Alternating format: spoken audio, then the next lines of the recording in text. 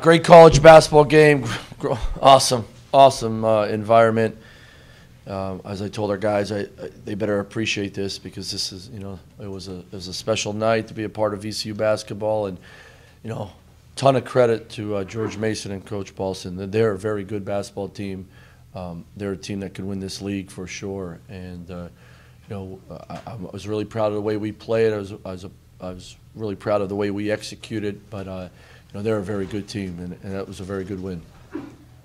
Defensive effort. Say it again. Just your evaluation of the defensive effort on Justin and specifically just letting those guys know, obviously what. Yeah, we just the big thing is we needed to guard them individually, but also as a team, and just make it really hard. They're so talented, and they're vets, so they're going to make plays. They're not going to get rattled if things don't go their way early, and we just wanted to make sure all their catches were tough. They dribbled extra. We didn't let them in space, and we didn't lose them. And I just thought multiple guys. I thought IV did a great job on Justin early in the game. I thought Marcus, and then, of course, PJ guarded Rhoades. And I thought our team helped those guys a lot. And then other guys made defensive plays. We had good team defense, especially in the second half. And then I thought we didn't rebound great like we did the other day, but we scrapped some out late to make it one and done, and that really helped us. I was going to see that those three balls go down, particularly Michael and then Mikhail hit those to kind of put you guys back ahead for the top of the game. Yeah, just great momentum. I'm sure everyone's like they shoot too many threes. I thought we shot a couple quick ones tonight, but we really moved the ball today. We had a lot of inside-outside threes, or as we call them, one more threes. That ball got hot, and the right guys were wide open sometimes, and we got to shoot them. We got to shoot them in, and we did today. I'm really proud of Michael Gilmore. Probably not the start of the season that he wanted, but his attitude has been unbelievable. He's so appreciative of being here. He works his butt off. He's an unbelievable teammate. He's positive. And he deserved a night like this, and it's going to help us as we continue to move along. Really proud. And then, Mikel Sims, he buried a family member today, and he shows up in uniform, and he's got his teammates back, and he makes some plays today, and thought he played very good defense. Really proud of his approach today. Pretty impressive. Can you comment on what was the injury with Marcus? He was cramping. And also PJ Bird, the second highest plus-minus of the game. Just talk about just the job and what you said to him. Well, there's an example why you don't quit on freshmen. Freshmen, as I always say, and I was one too. They don't know. And through experience and coaching and listening better and just keep working at it, he was ready to play today, and he did a great job. When you're a freshman point guard against the first place team in the league and you're plus 12, that's huge. And I thought he did a good job of running his team. I thought he did a good job of guarding the ball. He made some plays, so he was aggressive. But he also he did a great job as a college point guard of time and score and know what's going on. And that's a big step for him and big step for all of us. And if we get that from him down the stretch, it's another weapon for us. What did Isaac show you? 4 fouls and then just even play as aggressive as he did.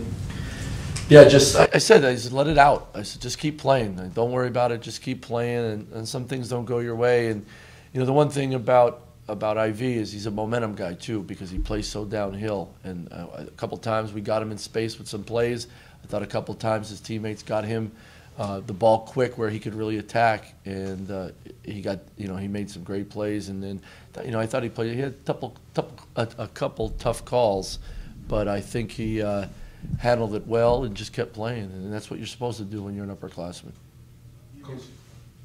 Coach, what is it about this team that makes them respond to adversity so well? I think they really like being together, and they got each other's back. We talk about being a family, you better act like a family, and it doesn't mean you always, love each other, and but you have each other's back all the time, and that's how a family should be, no matter what.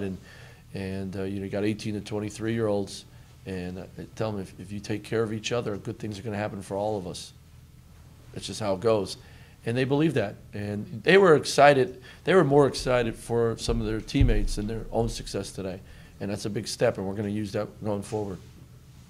You talked about it a little bit, but Michael Gilmore, obviously, again, having been around the block and having all the experience, what has he brought kind of in the locker room, for the guys? Well, he's a lot of fun. Not that he's silly. He keeps things loose. He's a lot of fun, great emotion, positive, plays really hard. And, he's been through a lot. If you think about it in his college career, if you know his story, he's been through a lot. So then he comes back here to VCU and tell me what I need to do, Coach. You got it. And he loves it. And, sometimes, we've had some guys playing really well. And instead of him sulking, sitting at the end of the bench, he just keeps showing up every day. He shoots extra before practice, after practice. He's always in the gym. He comes back at night. He does what he's supposed to do. He's been a lot of fun. He's been great to show the younger guys, like, this is how you act when things aren't going your way. It's been great. Really proud of him. On top of that, he's a fifth-year senior, and he's been basically the third-string center on the team. How much of a luxury is it to have a former top 100 recruit who's a fifth-year senior? You can bring in as the the number 3 guy. Without trouble like that. No, it's huge. It's an army. That's what it is, and he's a little different than the other two. So even though I thought his post defense was pretty good today, and he scrapped a couple rebounds and kept things alive, now you can stretch the defense. So now when he's out there, it allows Marcus and DJ and IV to get downhill more. It's not as crowded around the rim as it might be with Corey or Marcus Santos Silva. So that helps. And then anytime you have a big guy you can stretch the floor with that gets hot, it's a huge weapon. Can you talk a little bit about 21 assists and only 11 turnovers? I was going to mention that and I missed it. That's big time basketball. That's team basketball. When you get 21 assists on 26 baskets, that means they're playing together, period. And we got to do that. I thought Marcus Evans did a great job of coming off ball screens when they were really heavy on the level and the blitzes with him of getting that thing hot, and guys were sharing that ball. It was great. How big is maybe some versatility? Like we talked about last Saturday, you guys getting downhill, scoring 48 points in the paint. Tonight it was you saw more production with the 3 ball. So just being able to win in different ways, that's going to be big.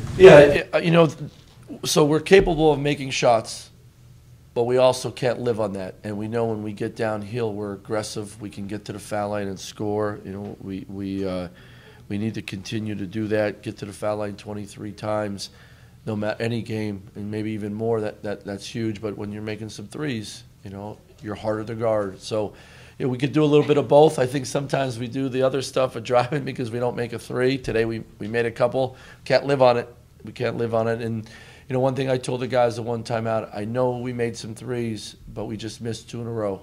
Let's get a paint touch. Let's attack because we're good at that. And Ivy went downhill and made a play. So we just got to find that balance. They look at me after they make a couple like, what are you talking about, Coach? Because they know I'd shoot it. But, it's just something we got to have a great balance for. So on that note, obviously you want the guys to play loose. You want them to have fun, shoot shots. But with the early three-point struggles, how much did you have to adjust maybe your strategy? Like, hey, I want these guys to play loose, but they're missing a lot of threes. How did you attack that? A lot. Watching a lot of film as a team and calling guys out. That's a bad 3. That's a bad shot. That's too quick of a 3. What happened? Logging the game's really big to me. What happened the last 3 possessions, guys? We turned it over. We missed 2 threes. Okay, the last thing we want to do is come down here, turn it over, or chuck a 3.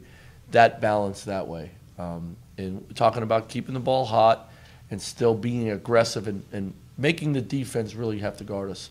And part of that is driving and getting to the rim, getting to the free throw line. So I without a doubt, I want our guys to have the green light and be loose, but we got it's still results oriented. I told the guys, I said, hey, you're not shooting 3s. Well, look at this, and probably I'm going to probably be a little more liberal than other coaches because I think that's a hard way to guard people when teams are loose and have that green light. But we definitely made some adjustments. But the guys handled it really well. I think that's the key to all of it.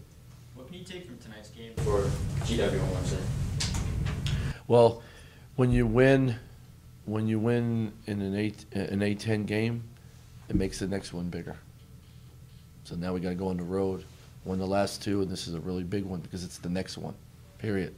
And for what we want to do and what we want to get in the end, all that matters is the only thing we can control, preparing for Wednesday's game at GW. It's a tough place to play, and they smacked us last year. So we got some work to do. Dayton, Duquesne, Mason, these are teams that return a ton of talent. I just want to get a comment on your overall sort of view of kind of the future of the Atlantic. And these are really young teams, and just what you think. You've been around a while, you've seen guys grow. Just want to get your thoughts on. Well, I think that's exciting because this league is going to get better, and that's scary too, but also a lot of fun because there's going to be some really good teams, and I think teams that can make noise outside of the A-10 as well. And as a coach, you want to be in a league like that, and VCU is one of those. And you know, we have a lot of guys going to be returning as well, but we're not worried about that, Matt. We're worried about getting right tomorrow and having 2 great days of practice. But that's an exciting thing too, for sure. Your team seems to be getting better at passing the ball. What's making that happen? Well, I think experience, just playing experience. Just like anything, if you do it over and over again, you get better at it. You build better habits. You have some discipline on making the right read and making the right play. Look, the reality of it is we're pretty good. If we didn't turn the ball over as much as we have this year, we probably have 2 or 3 less losses. And of course, shooting didn't help us at certain games, but turnovers, live ball turnovers.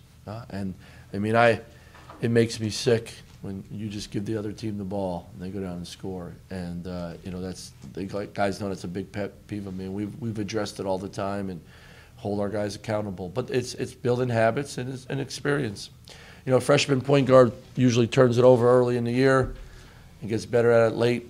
You know, guys jump up in the air early in the year to pass the ball, and they learn after a while and through practice and tough practices, stop doing that because it's not working. So they don't, you know, just like my kids, they don't always learn the first time, but sooner or later they learn.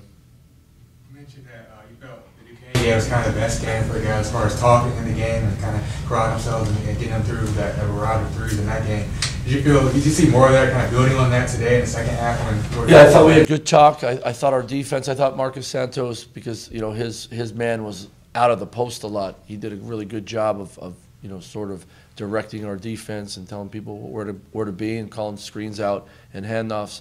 That was huge. I thought a lot of guys. What I really liked about our guys today was late in the game, they were really about the timing to score, and talking about getting stops. They can't win if they don't score, and they were doing it. And then also, you know, middle of the second half, they started calling some plays with PJ in there, helping him. That was a big step. That's what leaders and upperclassmen are supposed to do. I even got like the Heisman a couple times, like, we got it, coach. And you know, I call it I got it, guys. When you have a couple guys on your team that say I got it, coach, and you really believe them, then you're getting better. And I saw that today. Coach, the build-up was that this could be a possible statement win for you guys, considering Mason was at the top of the table. Your players, Van Gilmore and Santos, said this is another day in office. Do you agree with your players? Yeah, well, I'm big on. I'm just big on, if you win the last league game, the next one gets bigger. I've said it everywhere I've been. I believe that, and then you string a bunch together, they're huge. I mean, and so that's the fun of it. I mean, that's why we're at VCU. We win, the next one's even bigger. So that's fun. I'm glad the guys have that approach, because that approach keeps your feet on the ground. You don't think too big of yourself, and man, we got to get back to work, because us getting back to work is our recipe to getting better and being ready for the next one. So yeah, I'm glad they're thinking like that, because it's the work that puts us in a position to have a chance to be successful. And if they're thinking like that, and they're going to hear it from me, then we're pushing. We're rowing in the right direction. All right, guys, have a great night.